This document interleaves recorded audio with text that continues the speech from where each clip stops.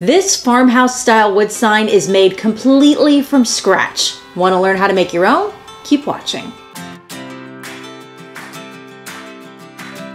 Hey everyone, thanks for clicking onto this video. If you're new to my channel, my name is Katie Fallinger, and here you will find all sorts of DIY tutorials and ideas, all to make your home your happiest place. We cover everything from woodworking to home decor to life hacks. So if that is your thing, consider subscribing so you can catch new videos every single week. So today we continue with part 2 of a series all about how to make this. What you're looking at is totally handmade. I built the frame, the sign itself, and designed the stencil as well. So part 1 covered the woodworking, and now I'm going to show you how to make the stencil and also all the finishing steps. If you watched part 1, you know I mentioned I had some trial and error on this project, so I want to show you the biggest flub that I made right off the bat. Let's get in close here.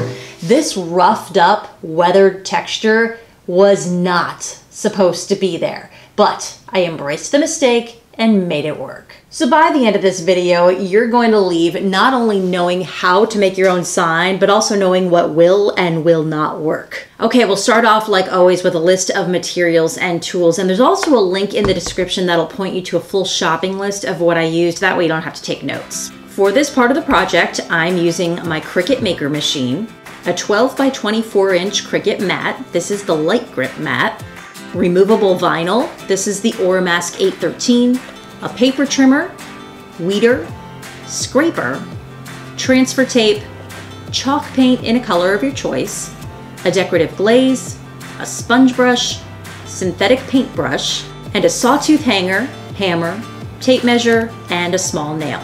Now, a lot of the materials I use for this project are things that I reach for all the time, and there are certain things that you always want to have on hand as a DIYer. So I created a DIY must-have checklist. It's 19 items that I always have in my inventory because I reach for them so much. You can grab that down in the description. So the first thing we're going to do is design our stencil, and that's where the Cricut machine comes in. Now, I've done a lot of other projects involving the Cricut, and I have an entire playlist on that. So I'll link that up here in the cards and then also down in the description. But I haven't yet done a deep dive into the process that's involved in making these vinyl stencils. So a lot of people watched some of these videos, and then I got a lot of questions afterward, like, I kind of get it, but can you go a little bit deeper into that process, that kind of stuff. So that is what we are doing today. Okay, to design our stencil, we're going to go to the Design Space program at design.cricut.com. Now, you do need a username and a password for this, and you can design lots of projects for free, but there are upgrades for a cost for certain projects or for special fonts, that kind of thing. So I've clicked into a new project, and I have a blank canvas to start. Now, my design is going to just be a quote, so I only need to create a couple of text boxes. So over on the left-hand column, I'll click on text. That'll pop a text box up, and I simply type in the text of my quote. And as I type, you're going to see the words show up on my canvas. Now, I want to change this font. So on the top left corner of the screen, I'll click on font, and the whole menu opens up for me. Now, you can scroll through and pick out what you like best, but I've actually already picked out my fonts. And for this part of the quote, I'm going to select the font Rusty. Now, if you look closely, you notice the little green A next to this font. That means it's part of Cricut Access, which is a premium service. So you would have to purchase an Access plan to use this, but there are a ton of free fonts, so you do have options. So now is the uber creative part. What are you going to put on your sign? You could do what I'm doing, use the same quote, the same fonts, but you really can create anything that you want. So tell everyone in the comments, just so we can all have some inspiration. Are you going to put a quote, saying, something funny, maybe an image? I would love to hear what you're going to do to customize your own sign, and also let us know what fonts that you're feeling too. Okay, so I've changed my font.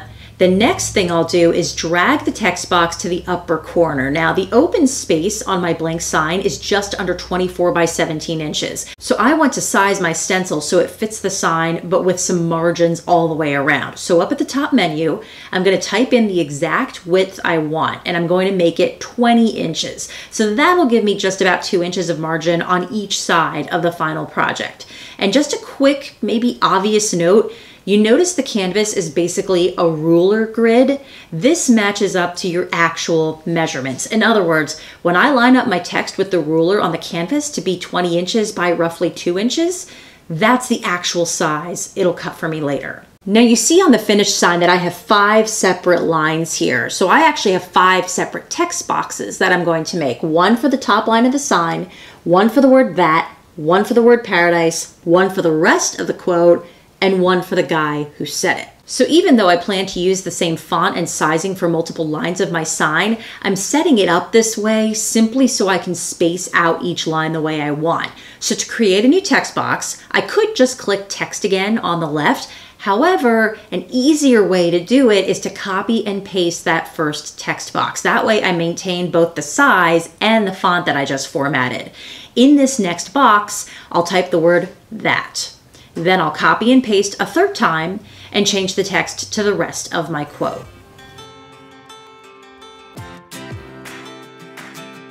For my fourth text box, I will click on the text layer on the left since I'm going to use a different font and a different size for this one. And I'll type in the word paradise. So right now it defaults to that rusty font because that's what I just used. And I want to change that. So clicking up under font across that top menu again, I'll go searching for a different font to highlight that word on my sign. I like the Monotype Gallia standard regular font, so I can type in part of that font name in the search bar and it'll show up and I just click it to change the text box. But you see the size is still a little too small. So I'm going to drag that text box up next to the word that, and then I can click and drag the lower right corner of the Paradise text box to size it up where I want it. You can play around with this until it's just where you want it, but I actually figured out the exact width that'll work before I started recording this. So I'm going to type that into the width box at the top. It's 15.732, so it's pretty exact. But notice it doesn't go outside the D of the word imagined because that's my right margin limit. And I'll keep playing with the spacing on the text boxes until it's laid out perfectly. Okay, just one more text box to create, and I'll click the text layer on that left side one more time to create a new box. It defaults to the last font that I used, which is the Monotype, but I'll just type out Jorge Luis Borges. And once more at the top, pick out a different font. I really like the ITC Blaze Standard Italic. It looks almost handwritten. But what you notice right away is that when I type this in, the letters are all separated. And we want to shrink down the space between those letters and even connect some of them. So how to do that? Okay, with the text box still highlighted, we're going to go up to the top right corner and click Ungroup. And you see how that separates each letter and singles it out as its own element. So now I can just go letter by letter and squeeze these together using my arrow keys to move them over one by one. I like the look of the separated letters for the name Jorge, but you notice I connected the U and the I in Luis. So again, you can play with that and string letters out as wide or as tight as you want. This looks good. Okay, now we need to basically lock these letters into place. So over on the right-hand side, we're going to click on each letter of the author's name to select them all. And then on the bottom right, we'll click Weld to attach them together. And now I can move the whole name around again as one unit, and it'll also cut as one solid unit. Now this placement of the quote is exactly how I want this to cut. It's spaced and sized perfectly. So I'm also going to attach this entire section together just so that I can maintain that when I go to cut this. And to do that, I just highlight each text box on the right to select them all. And at the bottom right-hand corner, click Attach. Okay, I also am happy with the general placement of the author's name on the canvas, but because this isn't attached to the rest of the quote, the machine will try to cut the vinyl in the most economical way, which will place the letters too close together. This will make sense later, so here's what we do. Select the name and click on that looped arrow on the top right corner, and we're going to rotate the text box 90 degrees. Then drag it up to line up with the rightmost margin of the quote. So I know I'm going to be using a 12 by 24 inch mat to cut this, which means I have 24 total inches of space to work with. So I'll place this 1.5 inches to the right of my quote to give myself some wiggle room, and then I'll click Command or Control A to select everything. And again, we go to the menu on the bottom right of the screen and click Attach. And we are ready to cut our stencil. So up at the top right-hand corner of the screen, click Make It. Now this will bring up the cut preview, which looks perfect. And even though my author name is in the wrong place for how it's actually going to appear on my sign, that is okay because I can just trim it off and place it separately. But at the top, it's alerting me that my image is bigger than 11.5 inches. Now that too is fine. It just means that I need a longer mat. So I'm going to click OK and then click Continue at the bottom. Now, just a quick note about mats. The Cricut comes with a couple of 12 by 12 inch mats, but we know that these aren't going to be big enough to create a stencil of the size that we need for this sign. So I need to opt for a mat that's twice the length. And I'm going to use the 12 by 24 inch light grip blue mat. Okay, let's get the vinyl ready for the cut. I'm using the Aura Mask 813 vinyl. So to help me measure this, I'm going to eyeball a piece just a little longer than my cutting mat. I'll explain why just a little later. And then using my paper trimmer, I'm sliding that vinyl through and slicing it off the roll. Next, I'll carefully line up that vinyl on the cutting mat. Now it's a little sticky so that the vinyl stays in place when we go to cut this. Now to connect my machine. So hit the power button and the computer will eventually detect it. Okay, before it'll start to cut, the program will prompt me to set up a few important details. First, it wants to know what kind of material I'm cutting. So I can click on Browse All Materials on the right, and this will bring up a full list of options, but I can narrow this down. So I'm going to click on all categories at the top and select Vinyl. That'll bring up the options under Vinyl, and I'm just going to select Premium Vinyl and then click Done. Next, the program will prompt me to make sure I have all the correct tools in place. Now, I don't need anything in clamp A, but I actually have the wrong blade in clamp B right now. It's telling me to load the fine point blade that comes with the machine into clamp B. But when I recorded this, I still had the deep cut blade from my St. Patrick's Day decor tutorial. So I'll link that in the cards and below if you want to check that out, but I do need to swap this out. So to do that, I just open up clamp B, snap open the front, then fold out this inner rounded piece, and the blade comes out pretty easily. Then just set the correct blade in its place, fold that inner piece back in, and close up the clamp. And you do need to apply a little elbow grease to make sure that's snapped in place correctly.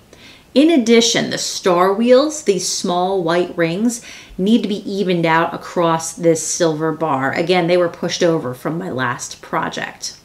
Okay, time to load the mat. So I'll feed it into the machine and then press the blinking arrow button. Once the mat is loaded correctly, the screen will let me know, and then it'll prompt me to press go, which just means I should press that little Cricut logo button, and off it'll go, and you'll be able to watch the progress on the screen.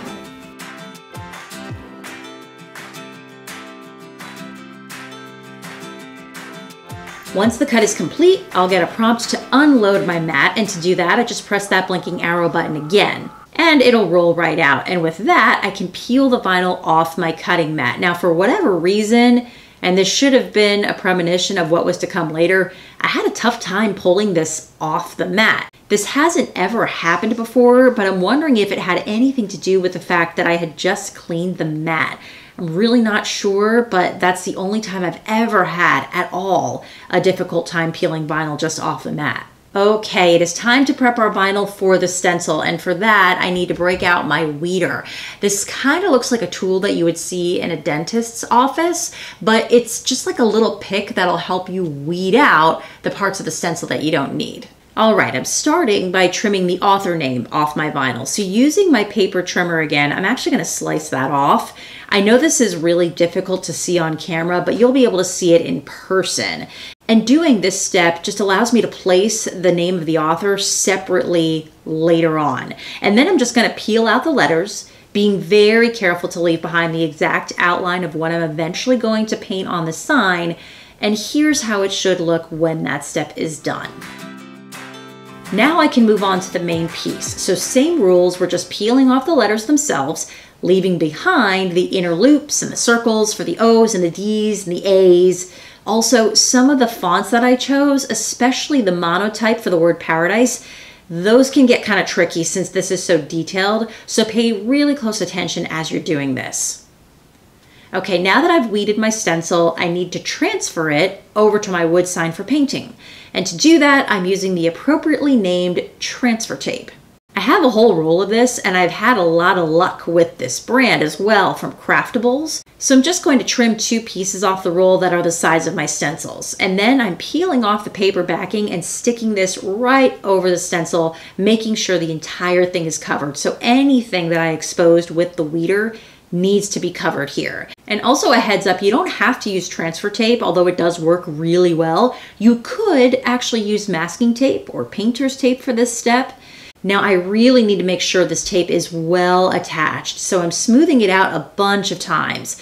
And this is what it should look like when it's ready to be transferred.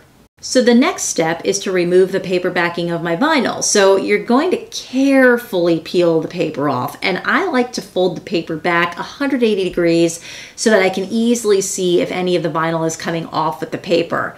If it is, I can just press the paper back down and try again. Same thing with the bigger stencil. I am slowly peeling back that paper backing, and it'll be a little trickier on this piece because I have not just multiple lines of text, but also some more detailed fonts going on here. So proceed very carefully and take your time. And here is an example of the stencil coming up with my paper. So I'm just pressing it back down, smoothing it over with my hand to get it to attach to the transfer tape beneath, and then continuing on.